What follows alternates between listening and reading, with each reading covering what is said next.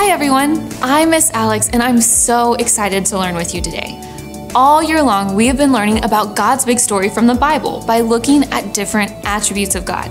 Can you remember some of the attributes that we've talked about? Go ahead and shout them out. Good job! You know a lot of God's attributes. God's attributes tell us what He is like, and we have seen from God's Word that He is all of those things and so much more. Today, we are going to focus on what it means to know God, because we can know the people in our lives in different ways. Two of my good friends are going to help us learn more about that. It's Miss Anna and Miss Kim. Let's listen and see what we can learn about knowing God. Hey guys, it's Miss Kim and Miss Anna, and we're here to do the Mapapa! So stand up and let's get ready in 3, 2, 1. And he said to him, "You shall love the Lord your God with all your heart, with all your soul, and with all your mind. This is the great and first commandment. And the second is like it. You shall love your neighbor as yourself." Matthew 22, verses 37 through 39. Mapapa! Wacha! These 40 events from the Bible tell us God's big story, the story of Scripture. So let's sing them out together. Ready, set, here we go.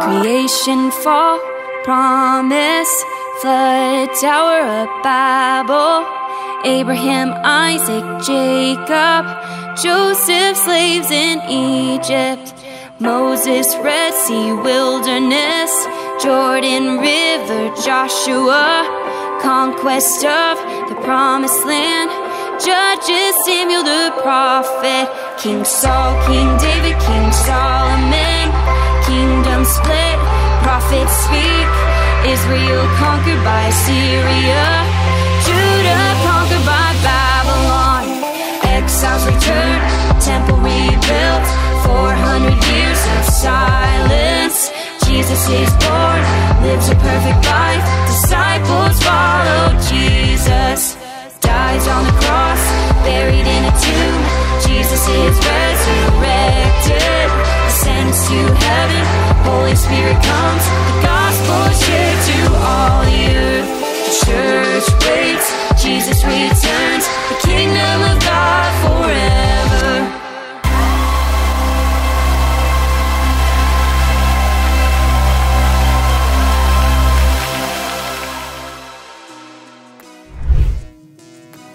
Kim. Hey Anna, how are ya? I'm great, how are you? I'm great too. What are you up to? Oh, I'm just checking out my friends.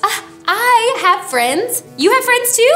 Yeah, look, it's The Rock. You're friends with The Rock? Yeah, you didn't know?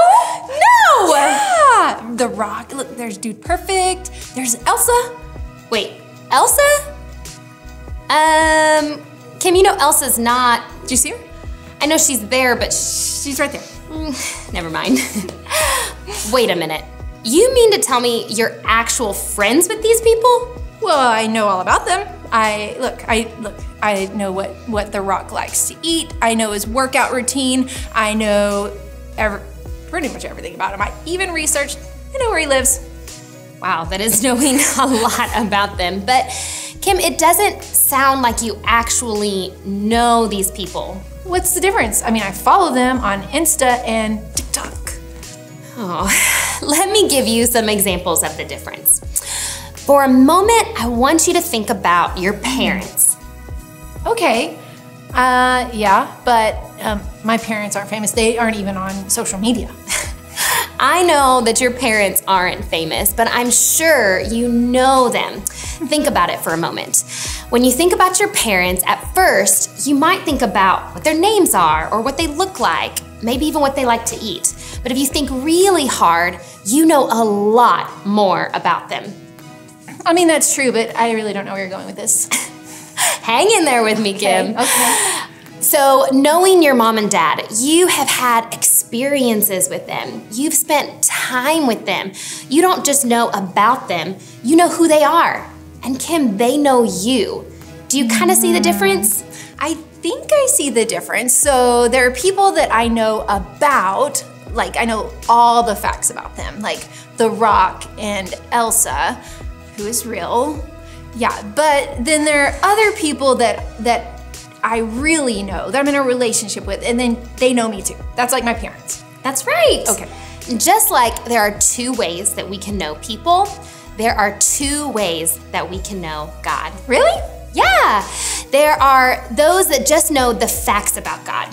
Like he created the world in 6 days, he flooded the earth. Maybe they even know that he sent Jesus to die on the cross for their sins. But those are just the facts. That's knowing about God. I actually know all those facts. You do? Yes, I got them on a bookmark from Kids Village. It had all of them on there, and I'll get you one. I would love one. Kim, it is so good to know about God. But God wants us to know more than just the facts about him. He wants a relationship with us, like a relationship with your parents. Okay, well, I really like that idea, but here's the thing. I am with my parents all the time. I can see them, I can hug them, I can be with them like this, Anna. But I see that, Kim. I can't see God, and I can't be with God like this. That is true. You can't see God or touch God, but a relationship with him, it starts with believing what the Bible says about his son. Okay, so there's knowing the facts, like you can answer a bunch of questions about Jesus. Yes, and then there's believing the facts about him. Have you ever heard of John 3:16? Yes, it was one of our memory verses in Kids Village. Yay! I know it. Do you want to say it with me? Yes. Let's say it. Okay. For God so loved the world that he gave his only son, that whoever believes in him should not perish, but have eternal life. Great job, Kim. Oh, yes. No, okay, sorry. Don't do the wita.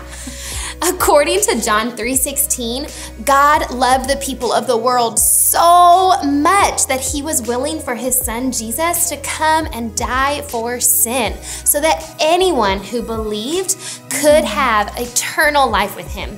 Kim, God wants us to have a relationship with him just as close as you and I have one, or with your parents, or even your brother.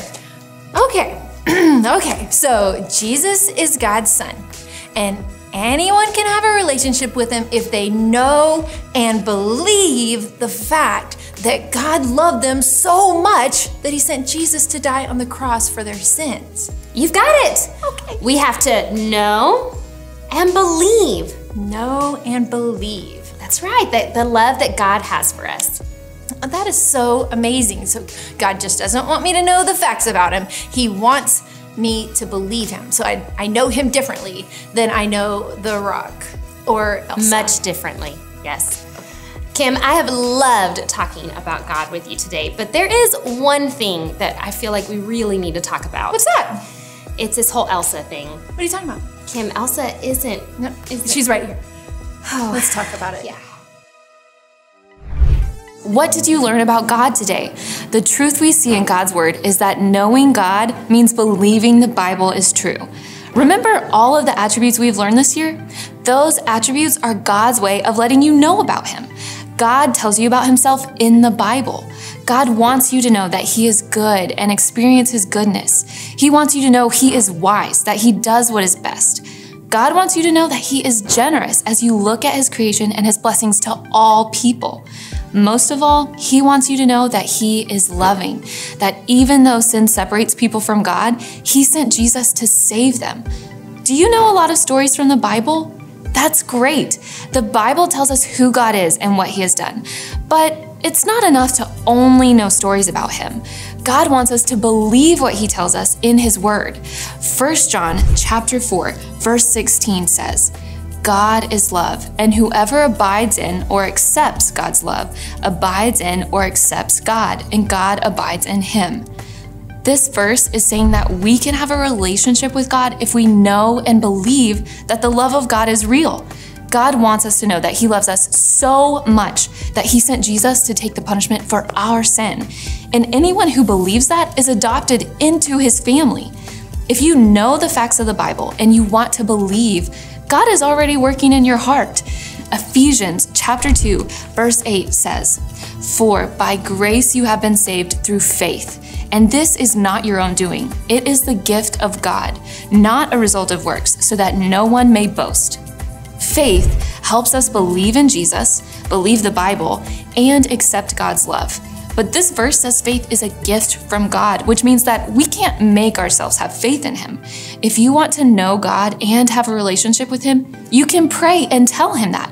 I promise He will give you the gift of faith. And here's the best part. The Bible talks about this in Isaiah chapter 43, verse 10. It says, "You are my witnesses, declares the Lord, and my servant whom I have chosen, that you may know and believe me and understand that I am He. Before me no God was formed, nor shall there be any after me. I am the Lord, and besides me there is no Savior." Did you hear that? God wants you to know Him and believe Him, so He will help you understand more and more about Him. Do you believe God loved you so much that He sent Jesus to die for your sins? Do you believe that God wants to have a relationship with you? He wants to talk with you.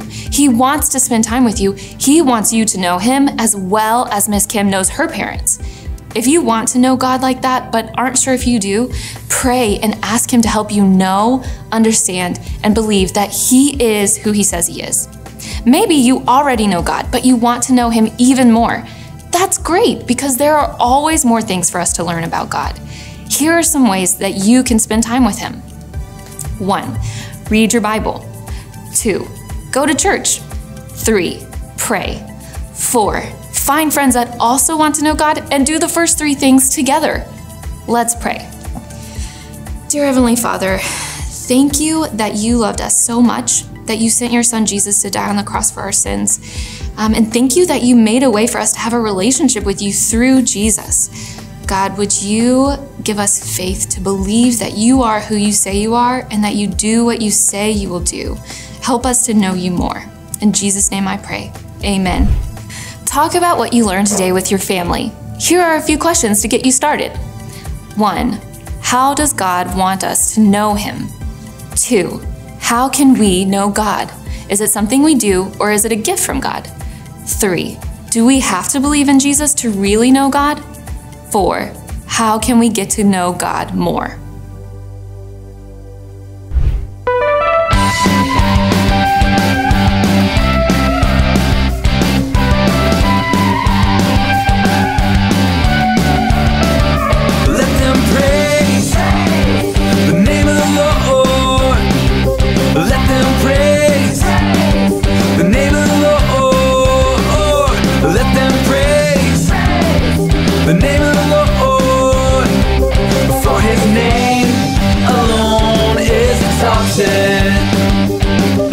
His glory is above,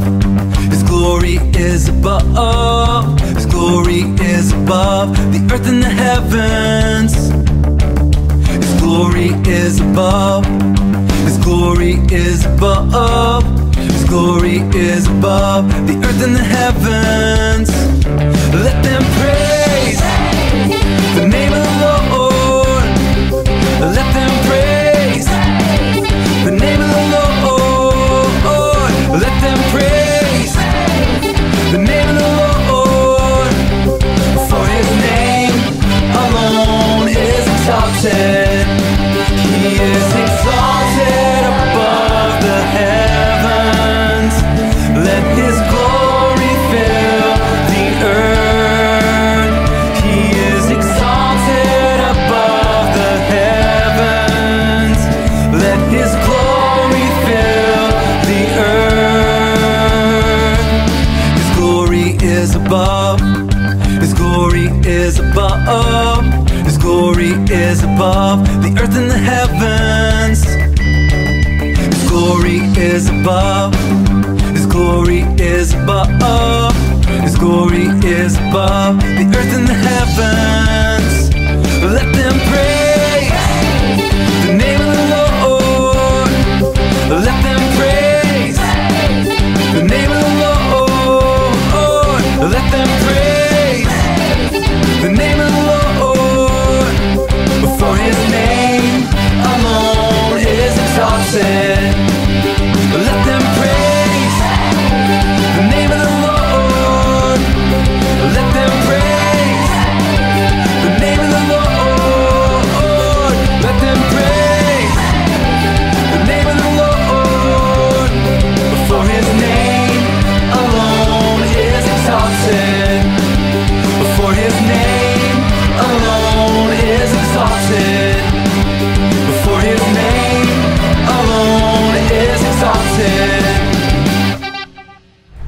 Thanks for joining us. For more information and additional resources for both kids and parents, check out our TVC Kids site located on the homepage of thevillagechurch.net. Bye!